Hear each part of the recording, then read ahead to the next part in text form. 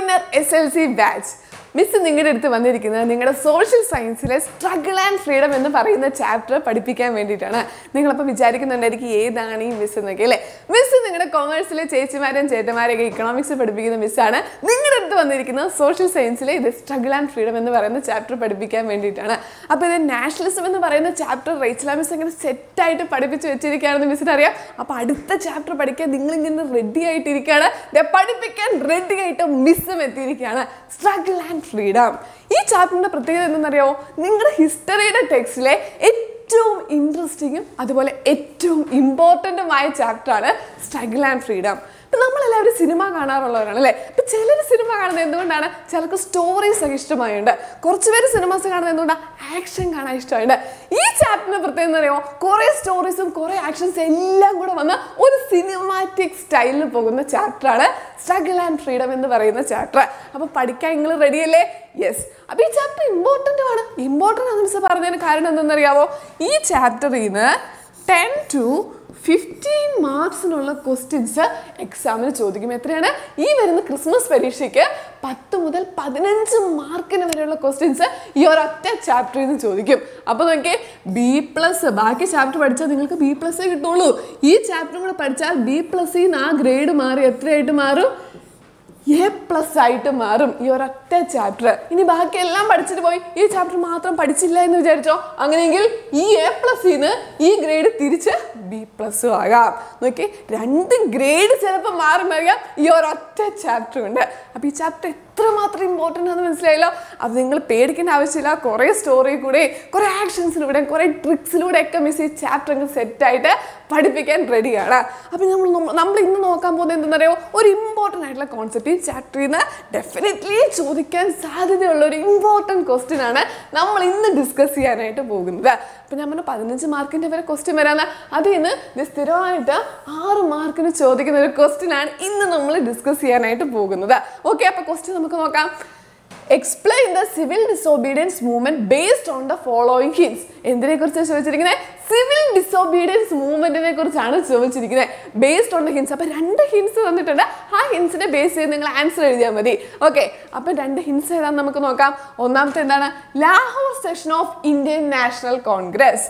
രണ്ടാമത്തെ എന്താണ്? Proposal put forward by Gandhiji. Indian national കോൺഗ്രസിന്റെ ലാഹോർ സമ്മേളനവും ഗാന്ധിജി മുന്നോട്ട് വെച്ച ആവശ്യങ്ങളും. അപ്പോൾ 2 ഹിന്റ് നമുക്ക് തന്നിരിക്കുകയാണ്. ഈ 2 ഹിന്റിനെ ബേസ് ചെയ്താണ് ആൻസർ എഴുതുക. അപ്പോൾ ഇത് 6 മാർക്കിന്റെ ക്വസ്റ്റ്യൻ ആണെന്ന് മിസ് പറഞ്ഞു. അപ്പോൾ നിങ്ങൾ ആദ്യത്തെ ഹിന്റിനെ ബേസ് ചെയ്ത് ആൻസർ എഴുതുമ്പോൾ നിങ്ങൾക്ക് അവിടെ 3 മാർക്ക് വീണു.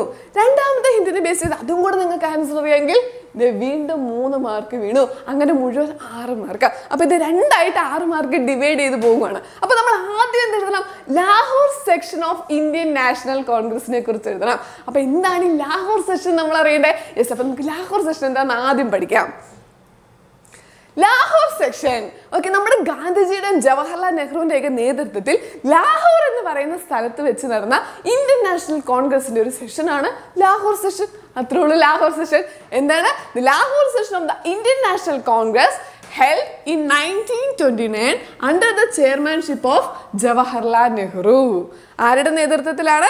ഇന്ത്യൻ സ്വാതന്ത്ര്യത്തിലെ വഴിത്തിരിവായിരുന്ന 1929 ലാഹോറിൽ വെച്ച് ജവഹർലാൽ നെഹ്റുവിന്റെ അധ്യക്ഷതയിൽ നടന്ന ഇന്ത്യൻ നാഷണൽ കോൺഗ്രസ് സമ്മേളനം. അപ്പോൾ ഇന്ത്യൻ നാഷണൽ കോൺഗ്രസ് സമ്മേളനം 1929 ജവഹർലാൽ നെഹ്റുവിന്റെ ലീഡർഷിപ്പിൽ നടന്ന ഒരു സെക്ഷനാണ്.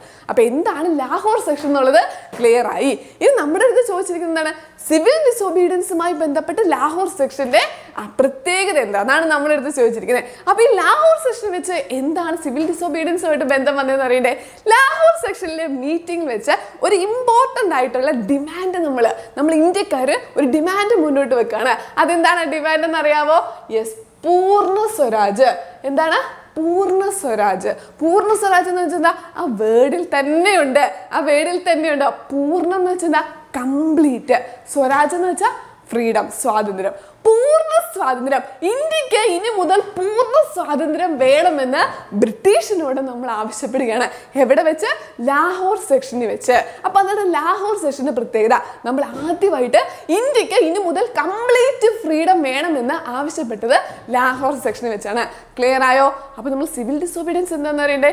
പൂർണ്ണ സ്വരാജ്യം നമുക്ക് കിട്ടിയില്ലെങ്കിൽ നമ്മുടെ ആവശ്യം നമ്മൾ മുന്നോട്ട് വെച്ച് ഈ ആവശ്യം നടന്നില്ലെങ്കിൽ നമ്മൾ എന്തിലേക്ക് പോകും? സിവിൽ ഡിസോബീഡിയൻസിലേക്ക് പോകുമെന്ന് പറഞ്ഞു. സിവിൽ ഡിസോബീഡിയൻസ് എന്താണ് പറഞ്ഞത്? സിവിൽ ഡിസോബീഡിയൻസ്, സിവിൽ നിയമലംഘനം. സിവിൽ ഡിസോബീഡിയൻസ് എന്താ? അഥവാ വേർഡിൽ തന്നെയുണ്ട്. സിവിൽ ഡിസോബീഡിയൻസ്, ഡിസോബേ ചെയ്യുന്ന വെച്ചാൽ അനുസരിക്കുന്നില്ല. ഇനി മുതൽ ബ്രിട്ടീഷുകാര് ഇന്ത്യക്കാർക്കെതിരെ കൊണ്ടുവന്ന ഒരു നിയമവും നമ്മൾ അനുസരിക്കാൻ പോകുന്നില്ല. ഞങ്ങൾക്ക് കംപ്ലീറ്റ് ഫ്രീഡം തന്നില്ലെങ്കിൽ ബ്രിട്ടീഷുകാര് ഇന്ത്യക്കാർക്കെതിരെ കൊണ്ടുവന്ന ഒരു നിയമങ്ങളും അനുസരിക്കാൻ പോകുന്നില്ല. അത്രേ ഉള്ളൂ. ഈ 2 പോയിന്റ് എക്സാമിന് എഴുതി വെച്ചാൽ മതി, 3 മാർക്ക് ആൻസർ ഷീറ്റിൽ വീണു. ക്ലിയർ ആണോ? അപ്പൊ എന്താണ് പൂർണ്ണ സ്വരാജ്യം എഴുതണം, എന്താണ് സിവിൽ ഡിസോബീഡിയൻസ് എഴുതണം. ക്ലിയർ അല്ലേ? അപ്പൊ എങ്ങനെ ആൻസറിൽ നമുക്ക് ഇത് ആൻസർ ആയിട്ട് എഴുതുമെന്ന് നോക്കാം. നോക്കി, the section declared that ultimate aim of എന്നാണ് നമ്മുടെ അന്തിമ ലക്ഷ്യം. ultimate aim of Indian freedom struggle was to attain complete freedom, പൂർണ്ണ സ്വരാജ് for the country. അത്ര എഴുതി വെച്ചാൽ മതി. നമ്മുടെ ഇന്ത്യൻ ഫ്രീഡം സ്ട്രഗിളിന്റെ അൾട്ടിമേറ്റ് എയിം എന്ന് പറയുന്നത് എന്താണ്?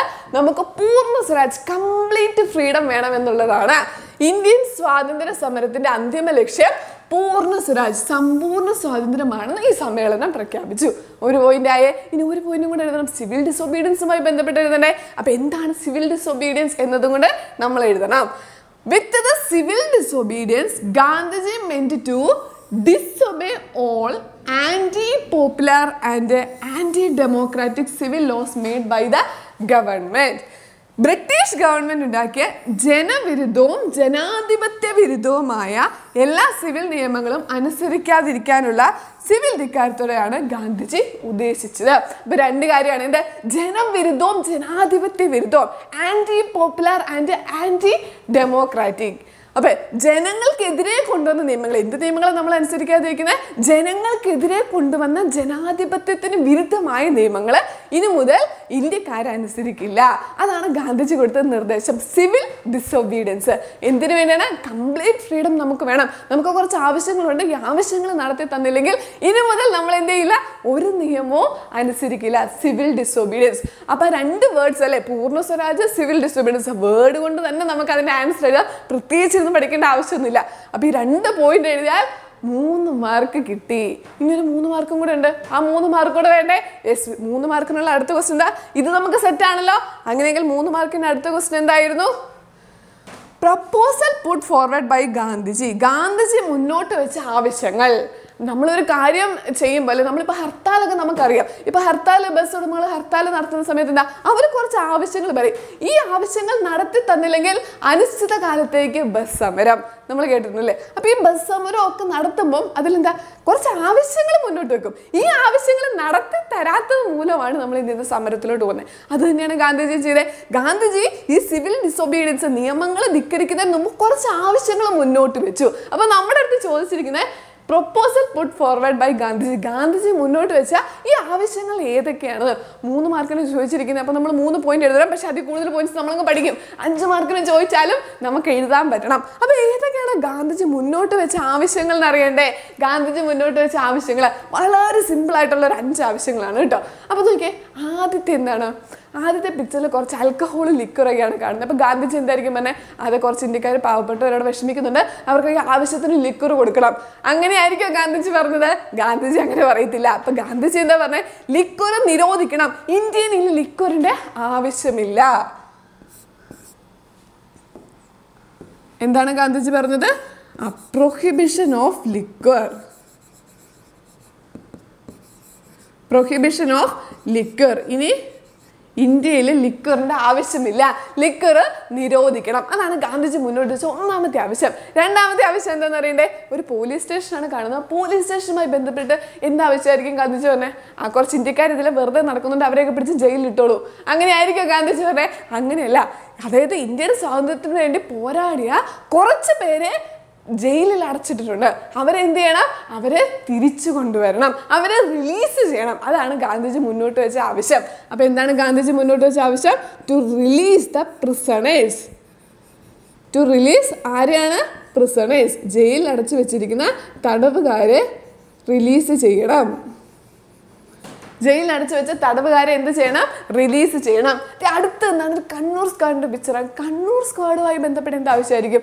കണ്ണൂർ സ്ക്വാഡ് എന്താ ചെയ്യുന്ന സിനിമയിൽ അവർ ഒബ്സർവ് ചെയ്യണം. ഒരു കേസ് അവരുടെ കൈ കിട്ടി അവരെന്ത് ചെയ്യുന്നു? അവർ കണ്ടിന്യൂസ് ആയിട്ട് അതങ്ങ് ഒബ്സർവ് ചെയ്യുകയാണ് അല്ലേ? അവിടെ ഇവിടെ ഒബ്സർവ് ചെയ്യണം. ഇതുപോലെ കുറച്ച് ബ്രിട്ടീഷുകാർ, അതായത് ബ്രിട്ടീഷ് ഓഫീസേഴ്സ് ഏൽപ്പിച്ച കുറച്ച് സീക്രട്ട് ഏജൻസി ഉണ്ട് ബ്രിട്ടീഷുകാർ തന്നെ. അവരിങ്ങനെ ഇന്ത്യക്കാരെ കണ്ടിന്യൂസ് ആയിട്ട് ഒബ്സർവ് ചെയ്തോണ്ടിരിക്കും. ഇന്ത്യക്കാരെന്താ ചെയ്തത്? അവരെന്ത് മീറ്റിംഗ് ആണ് കൂടിയത്? അവരെന്ത് തീരുമാനമാണ് എടുക്കുന്നത്?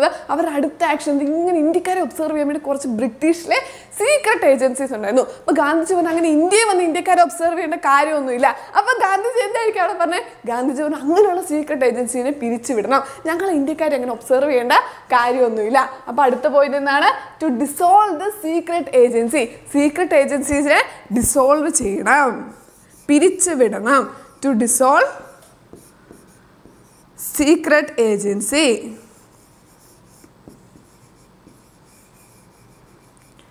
സീക്രട്ട് ഏജൻസിനെ പിരിച്ചുവിടണം. അടുത്തത് ലാലേട്ടൻ്റെ നേതൃത്വത്തിലുള്ള ഒരു ആർമീനെയാണ് കാണുന്നത് അല്ലേ? അതുമായി ബന്ധപ്പെട്ട് എന്തായിരിക്കും ഗാന്ധിജി പറഞ്ഞതെന്ന് അറിയാമോ?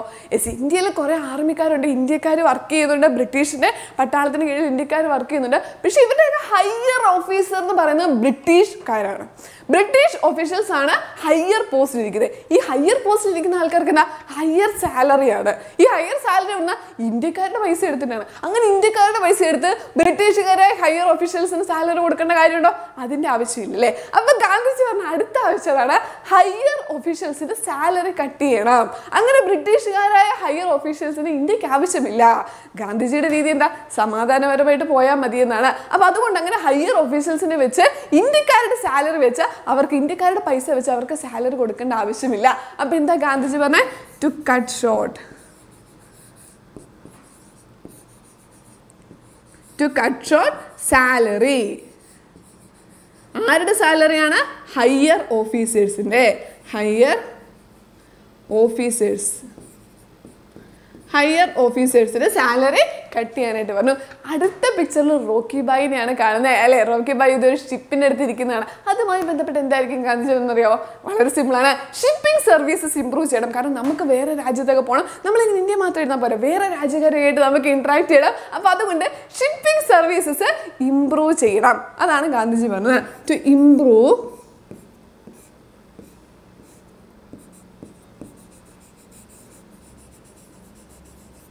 to improve shipping services.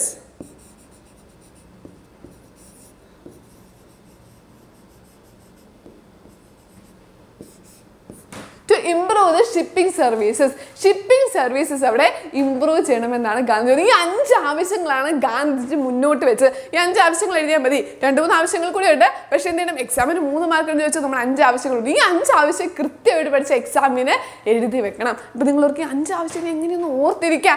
Miss ഇത് സ്റ്റോറി, ഇതൊരു സ്റ്റോറി ആയിട്ട് കണക്ട് ചെയ്ത് മിസ് പറഞ്ഞുതരാം. അപ്പൊ എന്ത് ചെയ്യുക? ജസ്റ്റ് ശ്രദ്ധിക്കുക. മിസ് പറയുമ്പോൾ എന്ത് ചെയ്യണം? അതുപോലെ നിങ്ങൾ മനസ്സിൽ ഇമാജിൻ ചെയ്യണം. അങ്ങനെയെങ്കിലും നിങ്ങൾ ഓർത്തിരിക്കണോ? മനസ്സിൽ അതങ്ങ് രജിസ്റ്റർ ചെയ്യണം. അപ്പൊ പറയുമ്പോൾ അതുപോലെ ഇമാജിൻ ചെയ്യണം. ഓക്കെ. അപ്പൊ ആദ്യത്തെ കാര്യം എന്താ? ലിക്വറാണ്. അപ്പൊ ലിക്വർ നമ്മൾ ഓർക്കും. ഒരു ലിക്വറുമായി ബന്ധപ്പെട്ട ഒരു കള്ളക്കടത്ത് കേസ് ഇന്ത്യയിൽ നടന്നു. അത് ചെയ്തതാരാ? ബ്രിട്ടീഷുകാരാണ് ചെയ്തത്. പക്ഷെ അതിന്റെ പേരിൽ കുറച്ച് ഇന്ത്യക്കാരെ പിടിച്ച് ജയിലിലിട്ടിരിക്കുകയാണ്. ഇത് ഗാന്ധിജി അറിഞ്ഞു. ഗാന്ധിജിക്ക് സഹിക്കോ? ഗാന്ധിജിക്ക് സഹിക്കില്ല. ഗാന്ധിജി അപ്പൊ എന്ത് ചെയ്തു? പോലീസ് സ്റ്റേഷനിലെത്തി. പോലീസ് സ്റ്റേഷനിൽ എത്തിയിട്ട് നമ്മുടെ നിവിൻ പോളി അവിടെ SI ആയിട്ട് ഇരിക്കുകയാണ്. നിവിൻ പോളിയുടെ അടുത്ത് പറയുകയാണ്, ഇങ്ങനെ ലിക്വറുമായി ബന്ധപ്പെട്ട് ഇന്ത്യക്കാരല്ല ഇത് ചെയ്തിരിക്കുന്നത്. അപ്പൊ ഇന്ത്യക്കാരെ റിലീസ് ചെയ്യണം. To release the prisoners. എന്നിട്ട് എന്ത് ചെയ്യണം? ബ്രിട്ടീഷുകാരാണ് ചെയ്തത്, നിങ്ങൾ ആ കേസ് അന്വേഷിക്കണം എന്ന് പറഞ്ഞു. To release the prisoners. Gandhiji ഒരു ആവശ്യം പറഞ്ഞാൽ നിവിൻ പോളിക്ക് കേൾക്കാതിരിക്കാൻ പറ്റുമോ? പറ്റില്ല. നിവിൻ പോളി എന്ന് പറഞ്ഞു, ഞാൻ കേസ് അന്വേഷിക്കാം ഗാന്ധിജി, ഇന്ത്യക്കാരെ റിലീസ് ചെയ്തേക്കാം. പക്ഷേ നമ്മുടെ നിവിൻ പോളി ഒരു പോലീസ് സ്റ്റേഷനിൽ SI ചെയ്യണം. കുറേ കേസുകൾ അന്വേഷിക്കാനുണ്ട്. അപ്പോൾ ഈ കേസും കൂടെ എല്ലാ കേസും കൂടെ എടുത്തു കഴിഞ്ഞാൽ നിവിൻ പോളിക്ക് പറ്റില്ല. നിവിൻ പോളി എന്ത് ചെയ്തു? കണ്ണൂർ സ്ക്വാഡിനെ വിളിച്ചിട്ട് പറഞ്ഞു, ഇതുപോലെ ഗാന്ധിജി ഒരു കേസിന്റെ കാര്യം പറഞ്ഞിട്ടുണ്ട്, അതൊന്ന് കൃത്യമായിട്ട് അന്വേഷിച്ച് തരണമെന്ന് പറഞ്ഞു. അപ്പോൾ എന്ത് ചെയ്തു? നമ്മുടെ കണ്ണൂർ സ്ക്വാഡ് എന്ത് ചെയ്തു? കേസ് കൃത്യമായിട്ട് അവർ ഭയങ്കരമായിട്ട് ഒബ്സർവ് ചെയ്ത് അന്വേഷിച്ച് കഴിഞ്ഞപ്പോൾ അവർക്ക് മനസ്സിലായി പ്രതികൾ രാജ്യം വിടാനായിട്ട് നോർത്ത് ഇന്ത്യയിൽ എവിടെയോ എത്തിയിട്ടുണ്ട്. അപ്പോൾ നമുക്ക് എന്ത് ചെയ്തു? അപ്പോൾ കേരളത്തിൽ നിന്ന് അവിടെ എത്തുമ്പോഴത്തേന് എന്ത് ചെയ്യും? പ്രതികൾ രാജ്യം കടന്നു കാണും. അപ്പോൾ നമ്മുടെ മമ്മൂക്ക എന്ത് ചെയ്തു? മമ്മൂക്ക ഉടനെ ലാലേട്ടനെ വിളിച്ച് പറഞ്ഞു, ഇതേ കുറച്ച് പ്രതികള് എന്ത് ചെയ്യുന്നു? ഇവിടുന്ന് നോർത്ത് ഇന്ത്യയിൽ എത്തിയിട്ടുണ്ട്, അവരെ എത്രയും പെട്ടെന്ന് പിടിക്കണം, പിടിച്ചില്ലെങ്കിൽ ഞങ്ങളുടെ ഏജൻസിനെ പിരിച്ചുവിടും. To dissolve the secret agency. Case പിടിച്ചില്ലെങ്കിൽ എന്ത് ചെയ്യും? ഞങ്ങളെ പിരിച്ചിടും. To dissolve the secret agency. ഓർത്തിരിക്കാലോ? Yes. അത് കഴിഞ്ഞപ്പോൾ എന്ത് ചെയ്തു? ലാലേട്ടനെ വിളിച്ചപ്പോൾ ലാലേട്ടൻ പറഞ്ഞു, ലാലേട്ടൻ നമ്മുടെ ഹയർ ഓഫീസറാണ്. അപ്പോൾ ലാലേട്ടൻ പറഞ്ഞു, അയ്യോ ഞങ്ങൾക്ക് അങ്ങനെ കേസൊന്നും അന്വേഷിക്കാൻ പറ്റില്ല, കാരണം ഓൾറെഡി ഇവിടെ കുറേ കേസുണ്ട്. അങ്ങനെ അപ്പം ഞങ്ങൾക്ക് ഇൻസ്ട്രക്ഷൻ കിട്ടാത്തൊരു കേസ് അന്വേഷിച്ചാൽ ഞങ്ങളുടെ സാലറി കട്ട് ചെയ്യും. ഞാനിപ്പോൾ ഹയർ ഓഫീസറായിട്ട് എനിക്കൊന്നും ചെയ്യാനായിട്ട് പറ്റില്ല. എന്ത് ചെയ്തു? To cut short salary higher officers salary cut ചെയ്യും. പക്ഷെ മമ്മൂക്കൊരു ആവശ്യം പറഞ്ഞാൽ ലാലേട്ടന് ചെയ്യാതിരിക്കാനും പറ്റില്ല. ലാലേട്ടൻ എന്ത് ചെയ്തു? റോക്കി ബായ്ക്ക് ഒരു മെസ്സേജ് അയച്ചത്, നമ്മുടെ മമ്മൂക്ക് ഇങ്ങനെ ഒരു ആവശ്യം പറഞ്ഞിട്ടുണ്ട്, അപ്പോൾ അതുകൊണ്ട് ഈ പ്രതികൾ നോർത്ത് ഇന്ത്യയിൽ നിന്ന് രാജ്യം വിട്ടുകൊണ്ടിരിക്കുകയാണ്, എങ്ങനെയെങ്കിലും അവരെ പിടിച്ചോണ്ട് വരണമെന്ന്. റോക്കി ബായ്ക്ക് പിന്നെ കപ്പലോ പോലീസോ പട്ടാളോ ഒന്നും ആവശ്യമില്ലല്ലേ. റോക്കി ബായ് എന്ത് ചെയ്തു? അതൊരു ഷിപ്പ് എടുത്തോണ്ടിരുന്ന് ഓടി ചെന്ന് പ്രതികളെ പിടിച്ചുകൊണ്ട് വന്നു. എന്നിട്ട് ഗാന്ധിജിക്ക് മുന്നിലേക്ക് അവരെ ഇട്ട് കൊടുത്തു. എന്ത് ചെയ്തു? To improve the shipping services. ഓർത്തിരിക്കാലോ? വളരെ സിമ്പിൾ ആയിട്ടല്ലേ, വളരെ സിമ്പിൾ ആയിട്ട് ഈ പോയിന്റ്സ് ഓർത്തിരിക്കാലോ. 5 പോയിന്റ്സ്, ഒരു പോയിന്റ് പോലും വിട്ടു പോകരുത്. 5 പോയിന്റ്സ് കൃത്യമായിട്ട് ഓർത്തിരിക്കാലോ. യെസ്. അങ്ങനെയെങ്കിൽ നമ്മൾ ആദ്യം പറഞ്ഞ പോയിന്റ് എന്താണ്? പ്രൊഹിബിഷൻ ഓഫ് ലിക്വർ അല്ലെ? Prohibition of liquor. കള്ളക്കടത്ത് കേസ് നടന്നു. എന്തുമായി ബന്ധപ്പെട്ട്? ലിക്വറുമായി ബന്ധപ്പെട്ട്. രണ്ടാമത് എന്താണ് നടന്നത്? നമ്മൾ നിവിൻ പോളിയുടെ അടുത്ത് ഗാന്ധിജി ചെന്നു. ഗാന്ധിജി എന്താണ് പറഞ്ഞത്? To release the prisoners. To release the prisoners. അതിനുശേഷം എന്താണ് ചെയ്തത്? നമ്മുടെ നിവിൻ പോളി ആരെ വിളിച്ചു? കണ്ണൂർ സ്ക്വാഡിനെ വിളിച്ചു. മമ്മൂക്ക എന്താ പറഞ്ഞത്? പ്രതികളെ പിടിച്ചില്ലെങ്കിൽ എന്ത് ചെയ്യും? Secret ഏജൻസിനെ പിരിച്ചുവിടും. To dissolve the secret agency. To dissolve secret agency. അതിനുശേഷം മമ്മൂക്ക ലാലേട്ടനെ വിളിച്ചു പറഞ്ഞു. ലാലേട്ടൻ എന്ന് പറഞ്ഞു, നമുക്കത് പറ്റില്ല. എന്തുകൊണ്ടാണ്? ഹയർ ഓഫീസർ ആയിട്ട് കേസ് അന്വേഷിക്കാൻ പോയി എന്ത് സംഭവിക്കും? സാലറി കട്ട് ചെയ്യും. To cut salary. ആരുടെ സാലറിയാണ് കട്ട് ചെയ്യേണ്ടത്? Higher officer. ലാലേട്ടൻ അത് കഴിഞ്ഞ് എന്താണ് ചെയ്തത്? നമ്മുടെ റോക്കി ബായിയെ വിളിച്ചു പറഞ്ഞു. റോക്കി ബായി എങ്ങനെയാണ് പ്രതികളെ പിടിച്ചിടുന്നത്? ഷിപ്പിൽ. അപ്പൊ എന്ത് ചെയ്യണം? To improve the shipping services.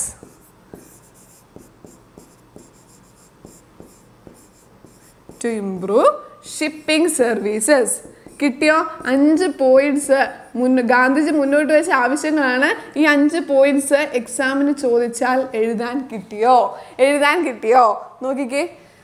Explain the proposal put forward by Gandhiji as part of civil disobedience movement. ഇങ്ങനെയും ക്വസ്റ്റ്യൻ ചോദിക്കാം. വേണമെങ്കിൽ ഈ ക്വസ്റ്റ്യൻ ഒരു 4 മാർക്കിന്റെ ക്വസ്റ്റ്യൻ ആയിട്ട് എക്സാമിന് ചോദിക്കും. എത്ര? 4 മാർക്കിന്റെ ക്വസ്റ്റ്യൻ ആയിട്ട് എക്സാമിന് ഇത് മാത്രമായിട്ട് ചോദിക്കാം. Explain the proposal put forward by Gandhiji as part of civil disobedience movement. Civil disobedience movementന്റെ ഭാഗമായിട്ട് ഗാന്ധിജി മുന്നോട്ട് വെച്ച ആവശ്യങ്ങൾ ഏതൊക്കെയാണ് എന്നുള്ള ക്വസ്റ്റ്യൻ ചോദിക്കാം. അപ്പോൾ ക്വസ്റ്റ്യൻ ചോദിച്ചാൽ നമുക്ക് എഴുതാലോ. സെപ്പറേറ്റ് ചോദിച്ചാലും സപ്പാർട്ടായിട്ട് ചോദിച്ചാലും നമുക്ക് ഇതിന് ആൻസർ എഴുതാം. ഒന്നാമത്തെ എന്താണ്? To implement prohibition of liquor എന്ന് പറഞ്ഞാൽ സമ്പൂർണ്ണ മദ്യനിരോധനം നടപ്പാക്കുക. രണ്ടാമത്തെ എന്താണ്? To release political prisoners. രാഷ്ട്രീയ തടവുകാരെ വിട്ടയക്കുക. To dissolve the secret surveillance wing phone to watch Indians എന്ന് പറഞ്ഞാൽ ഇന്ത്യക്കാരെ നിരീക്ഷിക്കുന്നതിനായി നിയോഗിച്ചിട്ടുള്ള രഹസ്യാന്വേഷണ വിഭാഗത്തെ പിരിച്ചുവിടുക. അടുത്ത എന്താണ്? To cut short military budget and high salary of top officials. സൈനിക ചെലവും ഉയർന്ന ഉദ്യോഗസ്ഥരുടെ ശമ്പളവും വെട്ടിക്കുറയ്ക്കുക. അടുത്ത എന്താണ്? To start coastal shipping services. തീരദേശ കപ്പൽ ഗതാഗതം ആരംഭിക്കുക. വളരെ സിമ്പിളായിട്ട് 5 പോയിന്റ്സ് പഠിച്ചു കഴിഞ്ഞാൽ ഡെഫിനറ്റ്ലി എക്സാമിന് ഈ ഒരു ക്വസ്റ്റ്യൻ ചോദിക്കും. ഗാന്ധിജി മുന്നോട്ട് വെച്ച ആവശ്യങ്ങൾ ഏതൊക്കെയാണെന്ന്. അപ്പോൾ 4 മാർക്കിന് ചോദിച്ചാലും 5 പോയിന്റ് എഴുതാം. നമ്മൾ സ്റ്റോറിയിലൂടെ 5 പോയിന്റ് പഠിച്ചില്ലേ. അപ്പോൾ അതുകൊണ്ട് എത്ര മാർക്കിന് ക്വസ്റ്റ്യൻ ചോദിച്ചാലും ഈ 5 പോയിന്റ് കൃത്യമായിട്ട് നിങ്ങളുടെ ആൻസർ ഷീറ്റിൽ ഉണ്ടായിരിക്കണം. അപ്പോൾ ക്ലിയർ അല്ലേ? അപ്പോൾ നമ്മൾ ഒരു കോൺസെപ്റ്റ് ആണ് ഡിസ്കസ് ചെയ്തത്. ഇതുപോലെ കൂടുതലായിട്ട് ഈ ചാപ്റ്റർ ഇൻട്രസ്റ്റിംഗ് ആയിട്ടും ട്രിക്സിലൂടെ പഠിപ്പിക്കാൻ മിസ് വരും. അപ്പോൾ ഇത് സെറ്റായിട്ട് പഠിച്ചോളാം. ബാക്കി നമ്മൾ ക്ലാസ്സിൽ കാണും. Okay, thank you.